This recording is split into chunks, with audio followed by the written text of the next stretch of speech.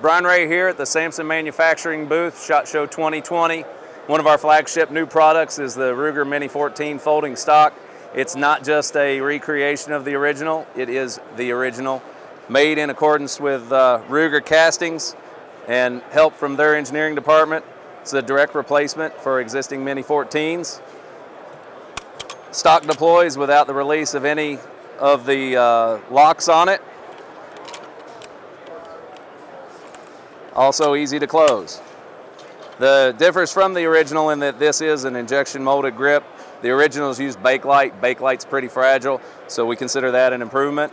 This is also a walnut stock. The originals use birch. Walnut's quite a bit harder than birch, so with a few new upgrades for modern day, otherwise it's a faithful recreation.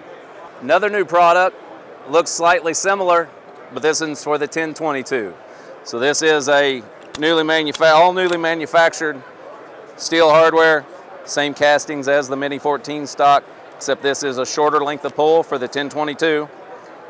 Also a walnut for the wood stock, same operation as the Mini-14 stock. This one is completely engineered separately though, because Ruger never produced it for the 1022. So nostalgia from the 80s TV show is obvious in it.